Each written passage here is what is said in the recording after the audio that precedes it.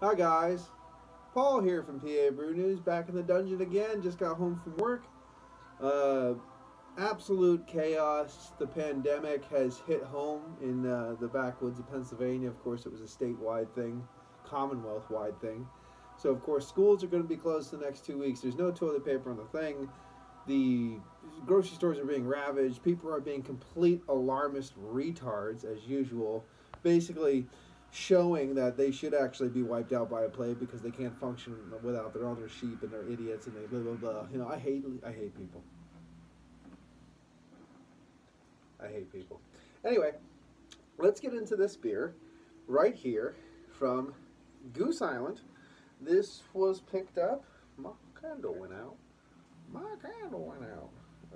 I picked this one up. Actually, I was actually going for a completely different beer. I was going for um, some some what was it? Von Stephanus Corbinian, which is their double block, and they're from 2013. That's crazy. On the shelf, $3 a bottle.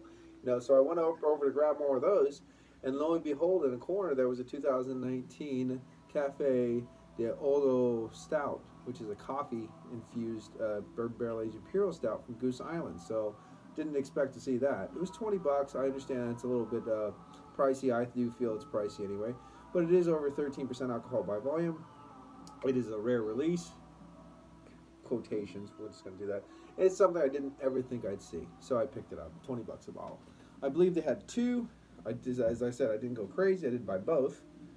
So I'm going to go back to see if they have more of those Corbinians, and if I do enjoy this, and there's another one still sitting on the shelf, I will pick it up. Listening to Midnight, John Russo's Midnight right now. We were going to do the Maniacs Meat podcast last night, but I got a call from Josh that he woke up throwing up, feeling very sick. Obviously, in this day and age, especially what just happened, what is happening around America, the world, not just America, the world, the schools being shut, the things just randomly waking up and being violently ill is definitely something to be concerned of. I do agree. Apparently, if you have a generally healthy demeanor, a good immune system, it's like the flu. It'll kick your ass for a few days and it'll go away. That's what someone told me. Whatever, I don't know. I have no idea. I don't care. I don't care. All I know is if I get it, I get it. But if you are susceptible in any way, make sure you're taking your airborne vitamins and all that stuff. Keep healthy, stay healthy, drink good beer, that whole deal. So here we go. Maniacs Meat podcast may be over. Who knows? He may be dead. You know, here's looking for it. Here's hoping. Okay, up to light. It poured with a very caramel hue in the stream. I could see very nice murky brown sticking here on the sides. Caramel hues. A little bit of, alcohol legs sticking like a mofo. Let's see, I think it was 13.5% alcohol by volume, so almost pushing the 14 level. There you go. There's kittens meowing upstairs. It's chaos. Okay, nice cocoa kind of khaki baker's chocolate kind of covered head right there. Big bubbles. Big bubbles. Surprisingly nice head, though, at a 13.5% beer, for sure. Alcohol legs, blankets and sheets of alcohol legs. It's going to be nestling me in for the night, the morning. I sleep during the day, of course. Little rind of a caramel hue at the pinnacle of the glass. Very small one, though. Let's get some aroma. There might be coffee in this. Cheers.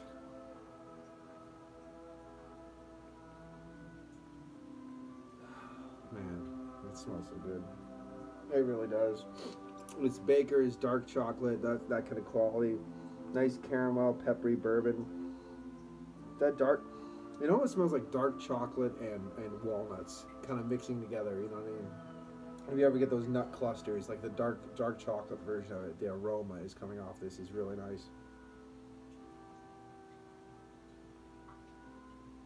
Nice walnut husk, smoky, char, peppery, nutty coffee.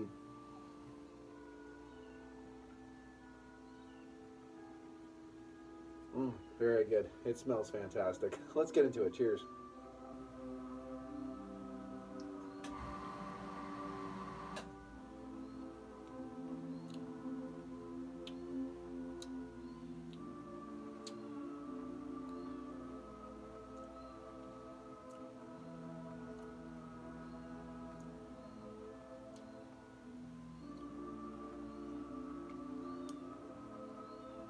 I'm still tasting stuff. That was a ride. One more, cheers.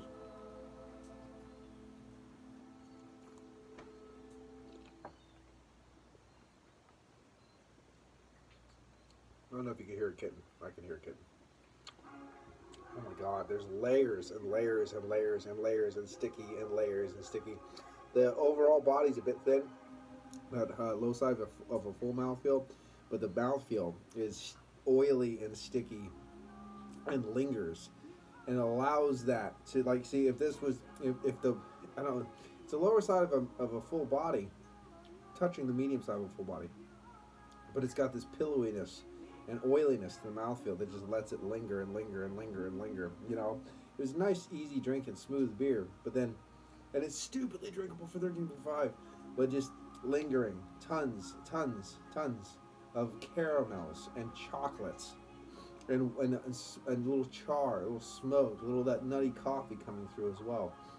Walnut husk, nice bright caramel, peppery bourbon kind of wafting around the palate. Bitey, peppery, bitey, beautiful. Oh my goodness. Oh wow, wow.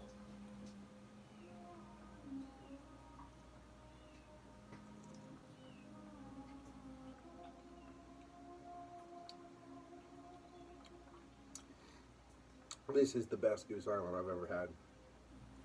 I've had a couple different variations of the Goose, the Bourbon County Brown Stout over the years. This is delicious. This is delicious.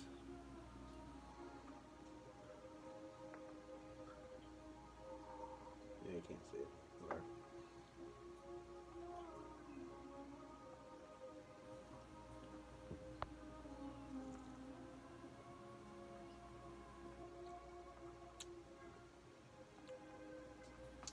Yeah, it's really, really good.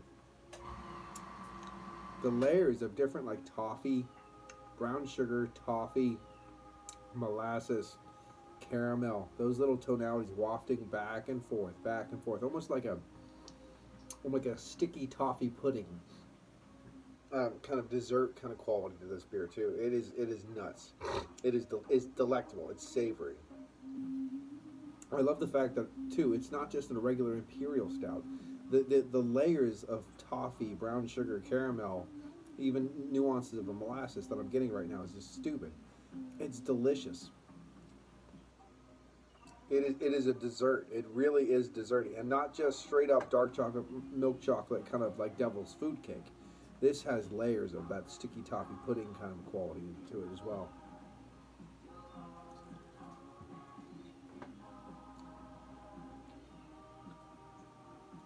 There's a soft sweetness in there, like a vanilla as well.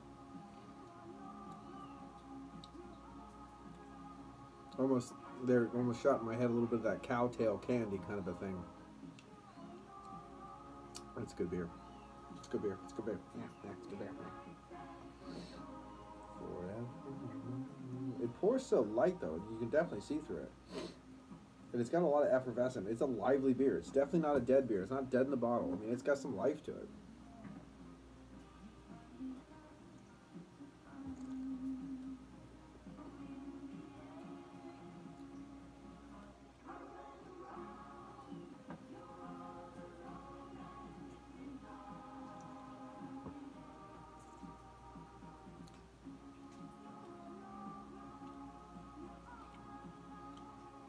Yeah, I'm sorry. I'm just being too quiet. I'm just enjoying the damn beer. It's one of those kind of things. It's just so beautiful caramels, sweet, baker's chocolate, milk chocolate, dark chocolate. You have those nice walnut husk qualities. You have that smokiness. You have that caramel peppery bourbon. You have the different layers of toffee, brown sugar, brown red tonalities. You have all those caramels. You got a kitten that just won't shut the fuck up upstairs. And it's really, really good. It is a really good beer. Right now I haven't had one in a long time. I don't give them out very often. But we're going to talk about some big old imperial stouts. We're going to talk about some Bourbon County brand imperial stouts. This is the best one I ever had. And I don't really do the quarter hits, the quarter points too much, so I'm going to round this bitch up to a 10. I really enjoy this beer. And if I see it again, even though it's a tad bit thin on the body overall, but the mouthfeel picks up for it. The qualities, the tasting notes that I'm getting, the savoriness of this beer, the enjoyability of this beer, the drinkability of this beer. I'm knocking this bitch up to a 10. So this has been Paul from PABrewNews. Cheers.